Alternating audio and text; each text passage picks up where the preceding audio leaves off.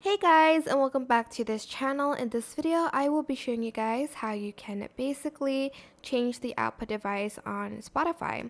So select the volume mixer. You have to do it here. Right click, open volume mixer, and then you are going to select Spotify. Here you can select the output device. I'm just going to select this one because that's my earphone.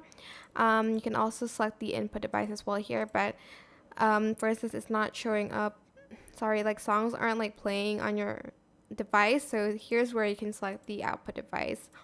On Spotify, you have to basically do it on your volume mixer. And that's it. Hope this tutorial was helpful for you guys. Don't forget to like, comment, share, and also subscribe to this channel if you haven't done that already.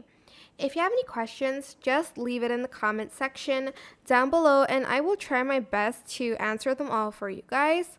And if you found this video helpful, please share this. Thank you so much for watching. Bye!